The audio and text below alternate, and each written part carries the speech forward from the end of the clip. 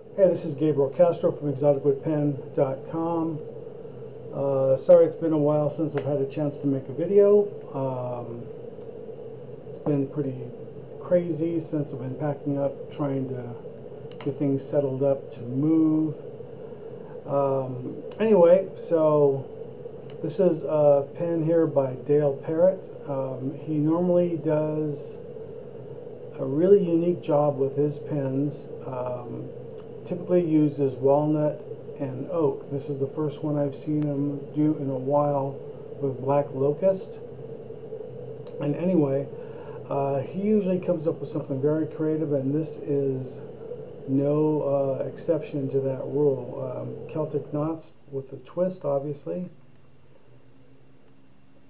And let's take a look at a close-up picture of that. And yeah, that's pretty amazing by Dale. He always does something pretty unique, so it's pretty cool to see what he comes up with. Another one here by Dale, using the drill press jig, some basic segmenting and whatnot, so pretty cool. Opposite colors. Really neat pen there by him. Going over to Bespoke Pens. This is from the David Broadwell's Best of Show. Since there wasn't a St. Louis pen show this year because of COVID, David Broadwell had a contest that he had hosted and had everything sent to his place of residence, and everything was judged over there, so pretty cool. Mine is right here, and you can see the one guy here that won. He's the one that got the trophy, and everyone else that contributed. And I'm sorry, I'm just totally drawing a blank as far as the names, otherwise I would say who they are. I can remember a couple of them here and there, but I know Gregory Hardy, he's the one that won. I think it was My Secret Garden is what the theme of his pen was called.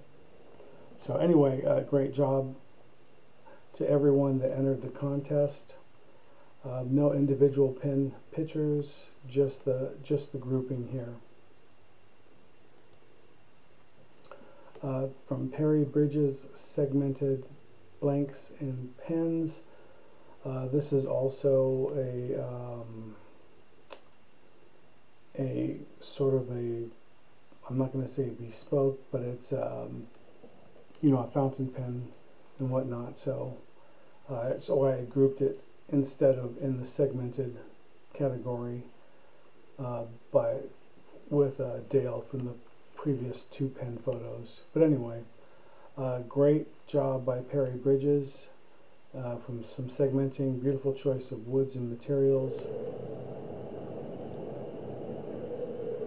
Troy Breeding, one of my favorite pen turners, and you know, I've said before in the past that I've never really met any of these guys. I only know them from Facebook and being involved in the same groups as these individuals, so I'm just passing off their work and just telling you how much I admire their stuff and their creativity and all of his hand engraving.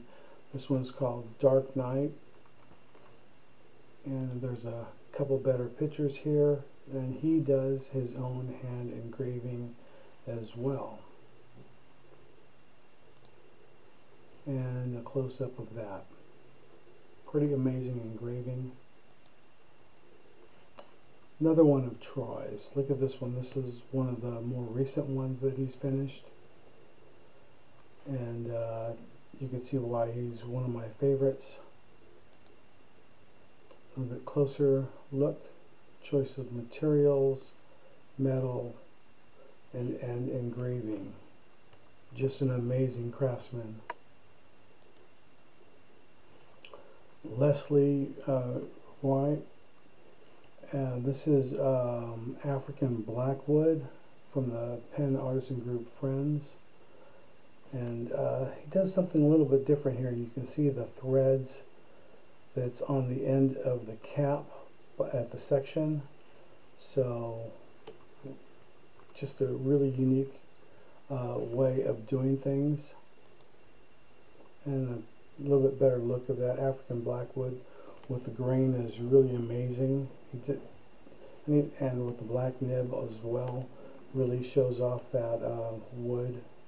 So, and he's threading directly on wood with some CA for stabilizing.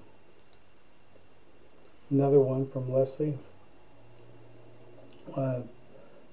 Again, just an amazing pin turner here.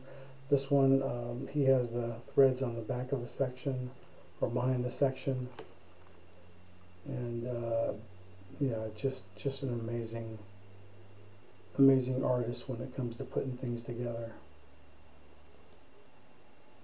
And this one is the last one here from, I think it's the last one.